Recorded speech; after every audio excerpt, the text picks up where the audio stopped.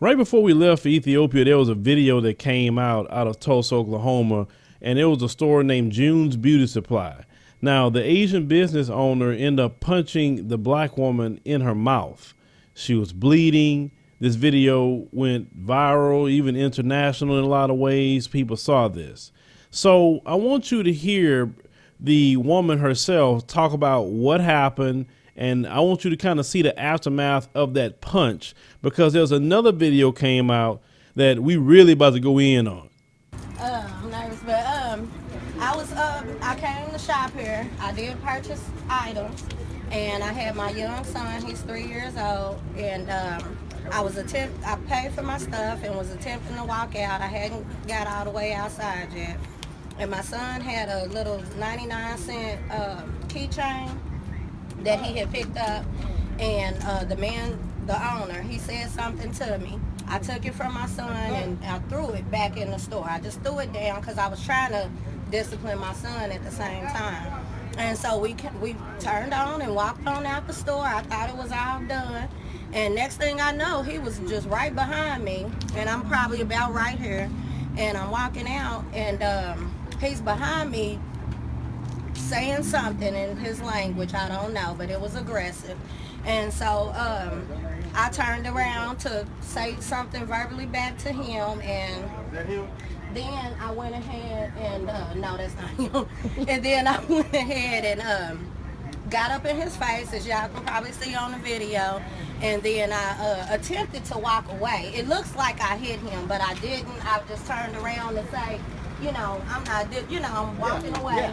And as I walked away, he grabbed my arm and spent me around, and then he just hit me in my mouth. And as you can see. As you can see, and then that was all. And he walked on back in the building, and I sat out there for about an hour. Yeah, shaking his hand, because he obviously hurt his hand. And then I just sat out here and waited on the ambulance and waited on the police, and I went to the hospital, and I got 3 stitches in my lip. Wow. And so that's basically what really actually happened. And nothing was ever taken from the store. I never got out the store with anything. And you know, that's just basically what happened. And he was not arrested. And he was not arrested. And the police was here. The police came to the scene. What was their reasoning for not arresting him? They really haven't gave me a reason. I left in the ambulance, so I never talked to the police while I was here, but the police was here. They acted like they was arresting him because they had him in handcuffs. And but they didn't arrest him because the police did come to the hospital, and they said that he would have been released in an hour, and so they just didn't do it. So as you saw, that this guy caused stitches in his sister's mouth when he punched her. Now, many times, and I have said this even on my platform, many others have said this and say, where are the black men? Are they going to stand up? Are they going to say something? Black men is the line of defense for the sisters. It's been said that so many times, right? So you have some brothers that's still out there protesting in the midst of this next video we're going to show you against this Asian beauty supply store. Now, we've seen so many of these beauty supply store videos where the Asian business owners are whipping black women's behinds. They beating them with sticks. They punching them. They kicking them. They're throwing acetone in their face. They're doing everything they can. They're choking them out. All kind of ways they have abused them, and they still go right back. Now, this business owner, even though you know he caused stitches in his sister's mouth, he says, hey, I'm going to give 50% off of everything in the store. Now, if people had like dignity and self-respect for themselves, it wouldn't matter what he offers. But oh no, we have the same people who are getting beat up in these stores. I want you to watch what happened in this next video. Yeah, looks like the way they're doing is they're only letting certain people, a certain number of people in the store. And yeah, there's a long line. There's more people. There's more ladies out there looking for the 50% sale than protesters. So basically, we're not outnumbered. For education, we're not fighting for better roads. We're fighting for hair. Hair. Somebody got my hair.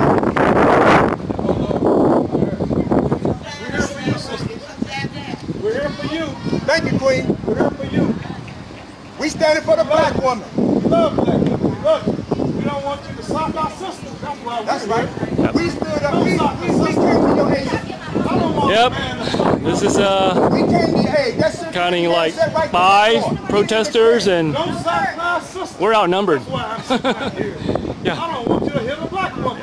That's why I'm here. Okay, but you let that black woman take my motherfucking shit. No, we didn't try to take your phone, sister. Did you not? Sister, you should not went over there. Did you not? I walked my ass to the motherfucking house. Did you not? You was wrong. He said You was wrong. You was wrong.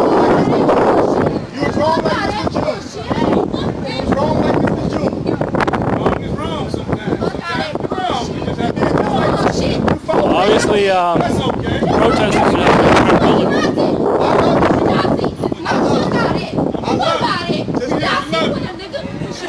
We saw you walk over there. You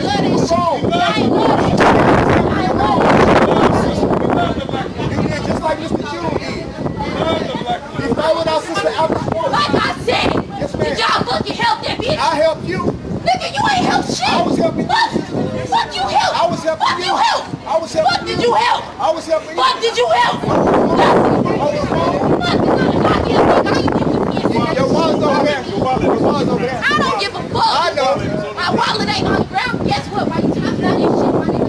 My wallet is in the car. Okay. And I had to leave. Fuck you mean? That's my shit. Don't even talk back, brother. We're here for you. Every dollar we spend. We're here for you, sister. What is you here for? Here for the sister. What are you here for? Because he beats down our Y'all sit sister. here not doing shit. What is you? Because he beats down our sister. They're gonna lie on though. What is you here for? What is you here for? Not shit. Nothing. Y'all gonna do that shit. Y'all ain't doing shit. What you mean?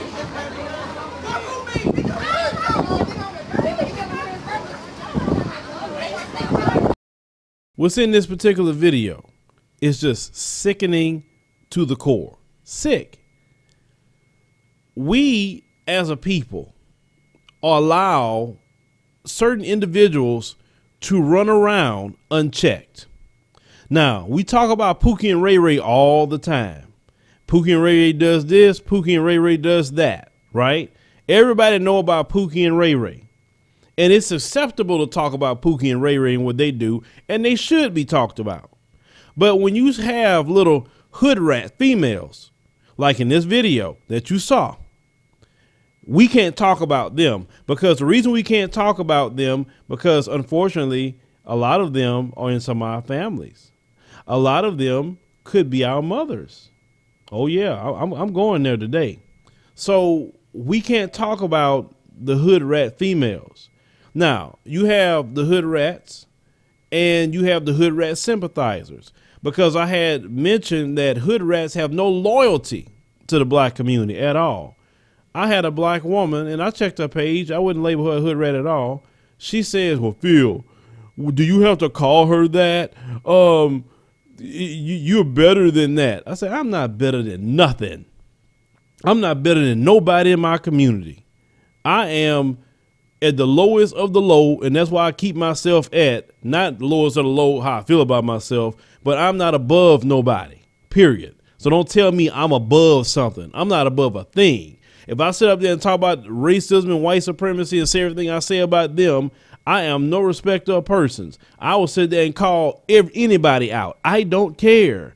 And yes, we have a right in black media to call out black folks who are doing things that are anti-black, who are doing things to hurt black progress. Yes, we have to call it out. White folks can't call it out because they have no place to, and they should keep themselves out of our business. We have to call that out. But we have those females being allowed to run around and destroy the black community too, not just Pookie and Ray Ray, because females like that in that video what you saw, having these kids all over the place, no fathers running around. When a brother see her son trying to get involved with Pookie and Ray Ray, and then he steps in and say, hey, go in the house and stay away from them. That same kind of female will come out and say, what the F are you telling my son something for? He could be outside. He could do that same kind of female right there. Now, you telling the black man to stand up and fight, but then you have that female coming over there and screaming and yelling and acting like a crazy woman. And she's allowed to get away with that mess because we don't check her either. We don't check her. Now, who created her, I'm going to talk about that too. Lyndon Johnson, he created that. He created what you see, because that female right there was created when Lyndon Johnson come up with this welfare and this food stamp situation that came on. Because prior to all that welfare and food stamp, we didn't have that in our community. We didn't have Pookie and Ray Ray either. Because you didn't have time for that because you had to work. You had to create businesses in our community. We had to stick together as a family unit. And see, that Democratic Party that brought in that welfare and food stamps, it has decimated black folks. You look at 50 years later, and that's why I wish Trump come up and just cut that mess off. I wish he would, but he ain't gonna do it because he got more of his people on that system than black folks are. But I don't care what they do. I'm talking about what we do. They have this entitlement that they don't have to side with the black community because white daddy gives them a place to stay. White daddy gives them a food stamp card every 30 days. They don't have to worry about the black community. This is why in that same other video, the Red Apple Nail Salon in Brooklyn, you got black people out there protesting, and then they have the same kind of females that ran up to that brother sitting inside that same nail salon after some other black women got their behind whipped, in their acetone thrown in the face, broomsticks beating your behind, and you gonna sit yourself right back inside their nail salon and get your nails done. They got black women who have beauty supply stores, black women that have nail shops. They don't even want to support other black women. They refuse to support other black women because they don't like black women either.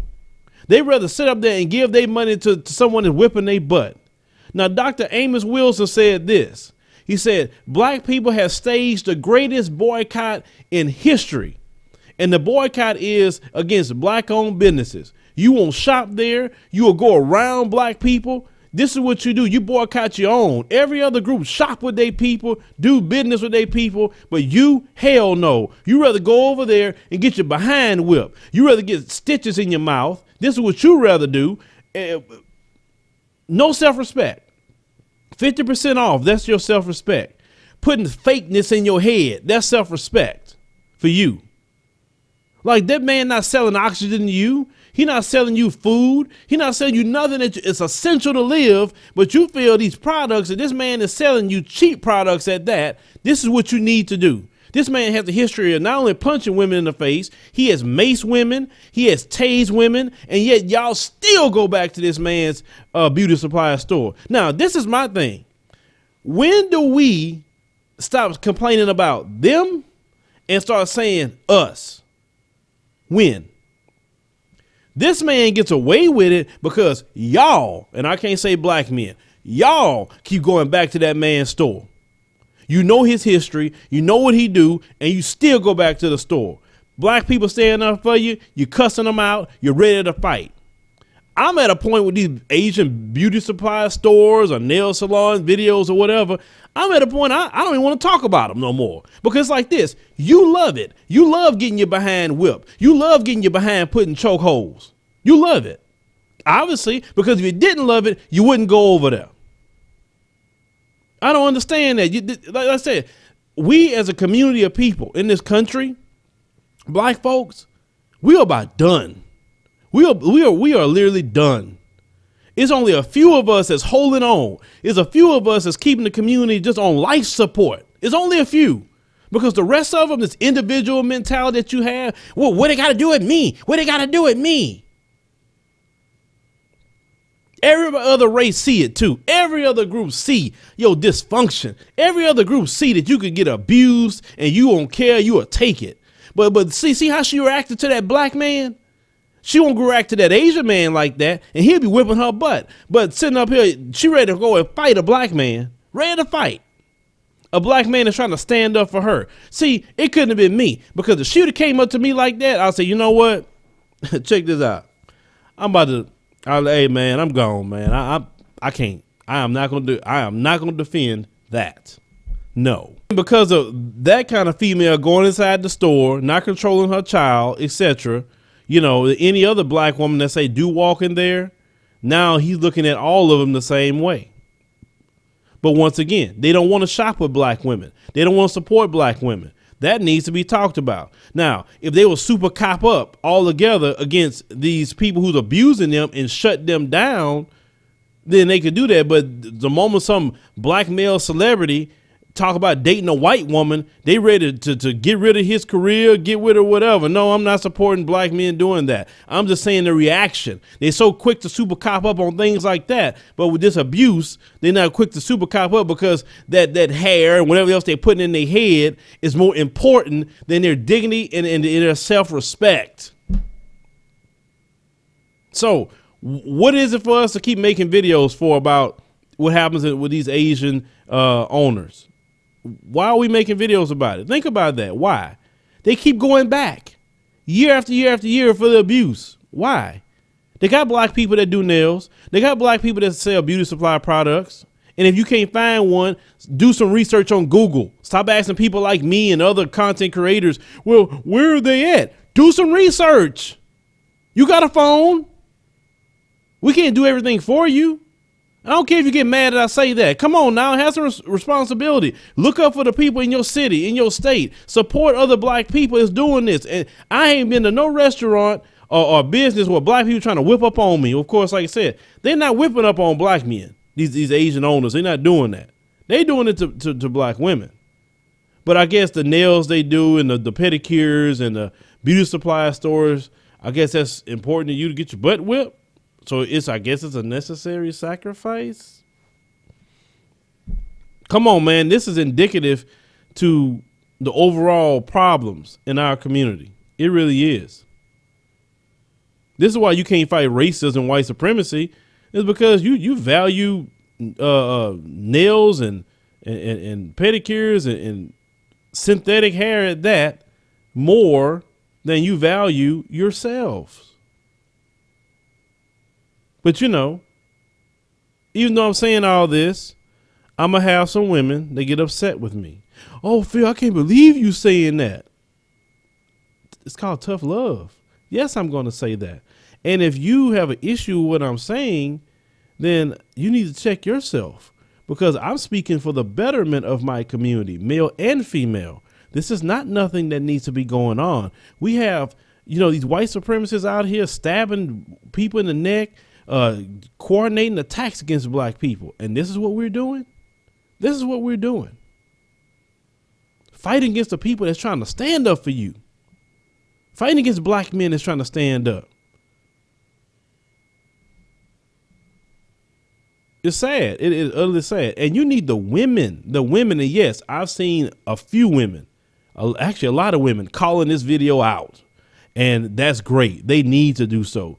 But women are going to have to check this. They're going to have to check those hood rats. They're going to have to check this behavior. They're going to have to check it, because it's way out of line. It's way out of line. And those females right there be the main ones to sell out the black community, because remember, white daddy provides her everything. She don't have to work. Like I say, y'all wouldn't want me to be the president of the United States, because I tell you what, if I had to be the president of the United States, I don't care if you hate me, because that being a 5, 10 year, 15, 20 year welfare recipient stuff, I don't care what color you are, that will end.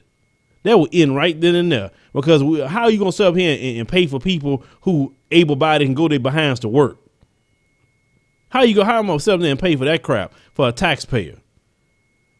Welfare and food stamps should only be for the elderly, the disabled, veterans, you know, children. But then when it comes to children, their parents can't just sit around and not work. You should only be on the system 18 months.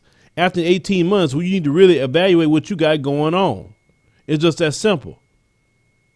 I didn't grow up on no welfare and food stamps, and I grew up poor.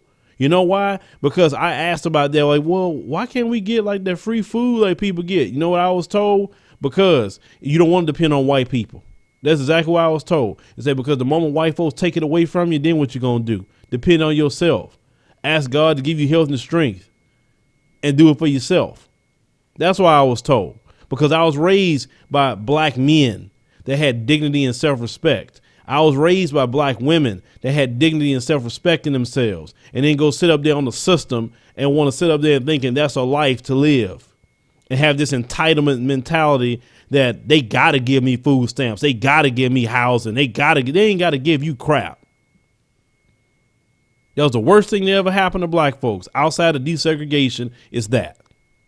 Because you created a whole class of people that's no earthly good to the black community. But leave me a comment, let me know what you think about this. I know some of you are not liking what I'm saying. I know you love when I talk about white supremacy, but doggone it, we got to talk about us sometime. It's called tough love. If I didn't love you, I wouldn't say nothing about this at all. It's all said in love. Because when people love you, they chastise you when you're wrong.